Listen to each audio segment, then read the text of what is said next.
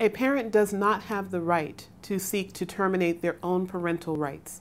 The only exception to this occurs in two circumstances. If a parent is able to locate a third party who is willing to assume their parental obligations in their place, such as where there is a step-parent adoption, then you may disclaim your rights to a child and through a legal process may codify the termination of your own parental rights.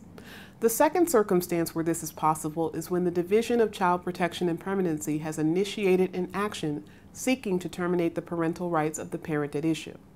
If a termination of parental rights action has been filed, you may seek to surrender your rights to the state so that you no longer have rights or responsibilities regarding the child.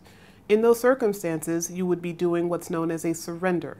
You surrender either a general surrender or an identified surrender. An identified surrender is when you choose the person that you want to raise your child in your place.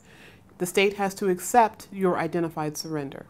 If you do a general surrender, the state must also accept the surrender. However, it is far less likely to receive a contest by the division if they have sought to terminate your rights and you choose to do a general surrender than if you seek to do an identified surrender.